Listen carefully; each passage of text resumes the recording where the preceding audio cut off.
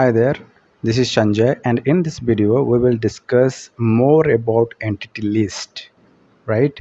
So in our last video you have seen that how we can create a entity list and display Dynamics 365 entity records on a portal page, right? You can see here with paging it is displaying. Now if I want to enable a search box for this entity list, how can I enable this?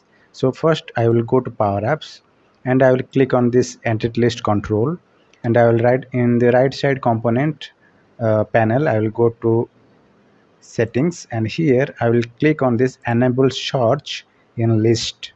Okay, now once it is done, I will just click on save and click on browse. Okay, so once you click browse, the entity list will now contain a search box at the top. Okay, so let us wait, it is trying to refresh the window.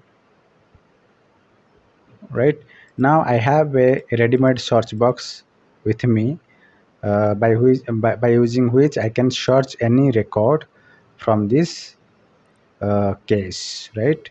For example, if I will search something like adventure,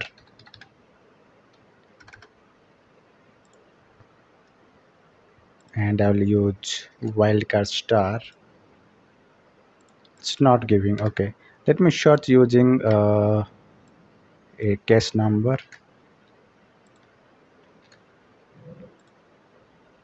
Right now once I have used this search box to search my case record, then I can see the case record is displaying for me. So this is how we can introduce the search box for a specific entity list.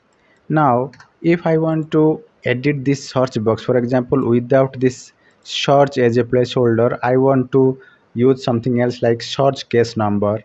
So how to do that? You have to go to entity list here, and we have to open this entity list in the portal management app. And if you go down, scroll down, you will see there is a section called as search.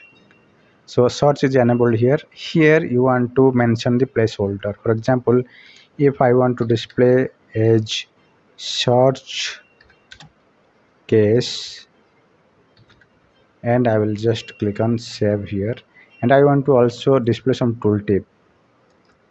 Please provide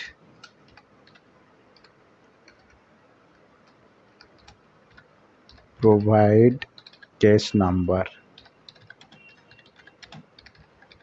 Okay, once it is done, I will click on save, and once it is saved, I'll go here and click on sync configuration.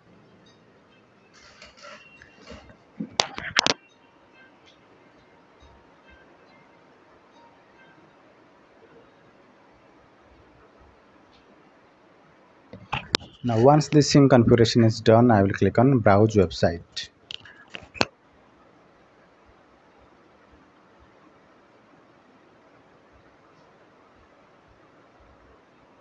Now once I have browsed, you can see here the placeholder now displaying as search case, and on mouse over you will see the tooltip displaying as provide case number.